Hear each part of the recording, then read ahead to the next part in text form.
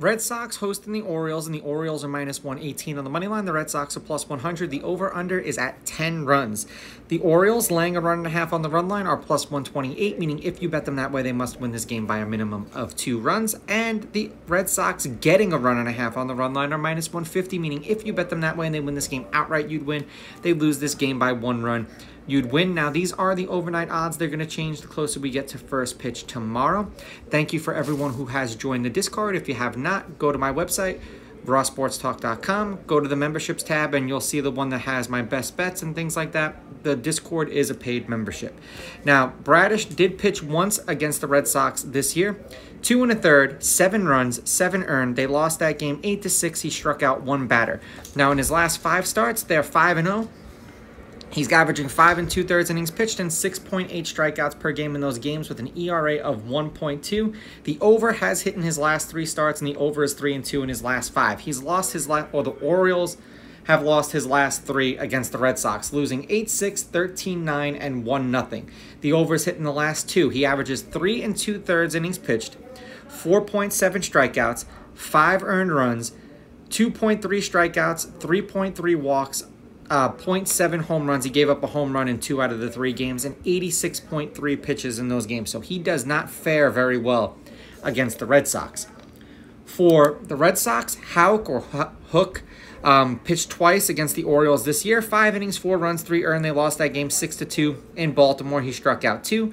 5 innings, 3 runs, 3 earned. They won that game 9-5, and he struck out 5. They are 2-3 as a team in his last 5 starts. He's averaging 4 2/3 innings pitched and 3.8 strikeouts per game in those games with an ERA of 2.2. The over has hit in his last 4 starts, and the over is 4-1 in his last 5.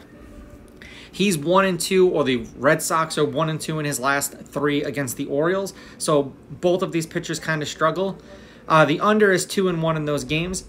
5 innings pitched, 6 hits, 3.3 runs, 2.7 earned runs, 5 strikeouts he averages, 1.3 walks, 0.7 home runs. He gave up 2 home runs in 1 game, and 80 pitches. So essentially, these pitchers both don't bring their A game against the opposing team. Now, the home team is 7-3. The Red Sox are 6-4 against the Orioles in their last 10. The favorite is 6-4 on the money line. The favorite, or the underdog, getting or laying runs, is 5-5 in their last 10. There have been 3 one-run games in their last 10 meetings, 1 in their last 4.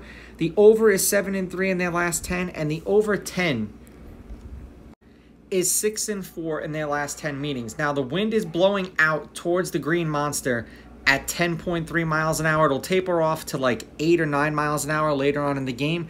But now we're getting 2 guys who kind of struggle against the opposing team. The last series that they played was a 3-game set in Baltimore. The Orioles took 2 out of 3, winning 6-2, then losing 8-6 and winning 5-4.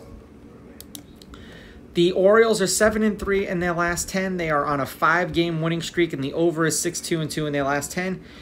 Beating the D-backs 8-5 and then sweeping the Angels 6-3, 5-4, and 10-3. For the Red Sox, they are on a 2-game losing streak. They are 2-2 in their last 4, 3-7 in their last 10, and the over is 7-2-1. Beating the Royals 7-3, beating the Rays 7-3, and then losing 8-6 and 3-1 to the Rays. Seemingly, Bradish struggles a lot worse than Houck does against the Red Sox, and I'm going to go with the home underdog in this one. I'm going to take the Red Sox with the money line. I'm going to take the Red Sox getting the runs, and I'm going over in this game. These are just my picks. If you disagree, please go with your gut, and please bet responsibly.